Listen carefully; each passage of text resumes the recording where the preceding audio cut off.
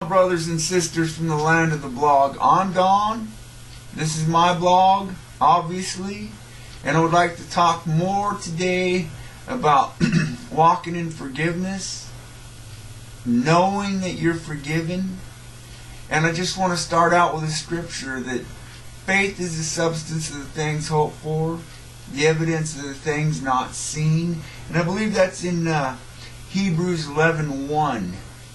And I just like to talk this morning about how when Jesus did the work on the cross, there wasn't anything else we could do. And in Hebrews 9 verse 24 it says, "For Christ has entered not into holy places made with hands, which are copies of true things, but into heaven itself, now to appear in the presence of God on our behalf." He's gone before us on our behalf to sit on the mercy seat, to plead mercy for us, to say, "Father, look at those. I've brought them to you." And then it goes on to say in chapter 10, verse 4, it says, "For it is impossible for the blood of bulls and goats to take away sins." In other words, we can't do anything. There's no works good enough that we can do. Jesus already took all that on, and we're set free from that. And then when we go down into Hebrews chapter 10, verse 18, we see, "Where there is forgiveness of these, there is no longer any offering for sin." Once your sin is forgiven, it's gone. God doesn't remember it. We're the ones that hold on to it. And if you're one of those people that holds on to their sin and can't let go, just won't let go, and says, "It's impossible, my sins are too bad, they're too scarlet, they're too stinky, they're too rank, they're too this, they're too that," well, I have news for you.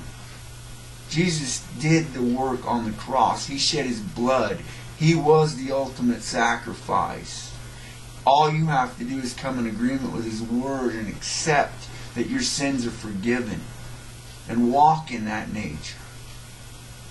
And then down in verse 23 of chapter 10 it says, "Let us hold fast to the confession of our hope without wavering. For He who promised is faithful." God is faithful to keep His word. When He says you are forgiven, you are forgiven.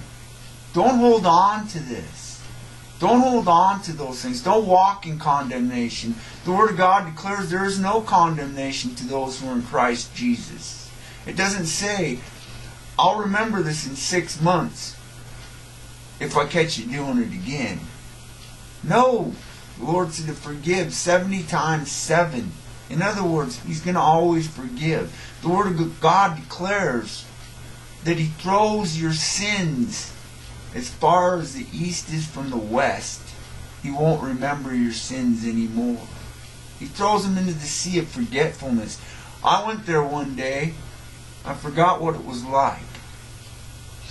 Anyhow, bad joke, I realize. Anyhow, I just want to say thank you for coming to my blog. Thank you for viewing it. And I just speak a blessing over those that are watching and those that aren't watching today. I just ask, Father, in the name of Jesus, that you would bless your children beyond measure. That Holy Spirit, you would enlighten them to their rights, their standing in Christ. And that Jesus, that you would touch them, heal them, and lift them up. In the name of Jesus. Amen.